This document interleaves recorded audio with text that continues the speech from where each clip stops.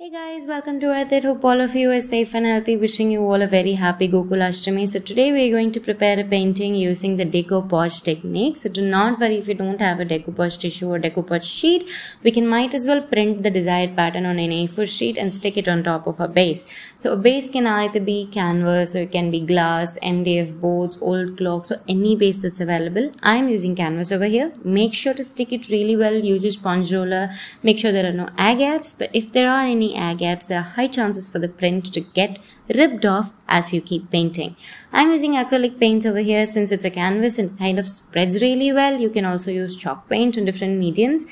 A major benefit of using a decoupage sheet is it does not show that you have stuck something on top of your canvas. But I'm using an A4 sheet over here and it's evidently seen that I'm sticking or I have stuck something and it kind of creates a layer. So in order to enhance more levels on our painting, I'm using Fevicryl molded or any type of clay that you have. Air dry clay is preferable for these types of painting because that's going to be permanent.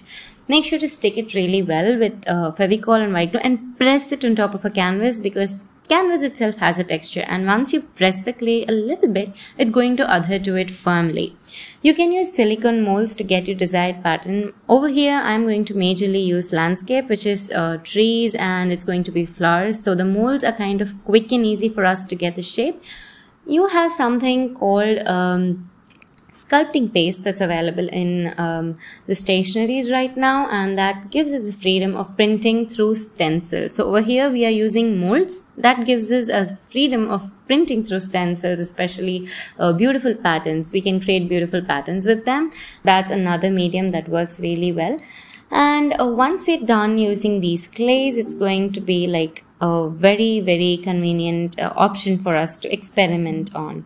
So we'll be using acrylic paints as I had mentioned and create the paintings. So that's all for the theory of this painting. Please enjoy the painting and do let me know how it is.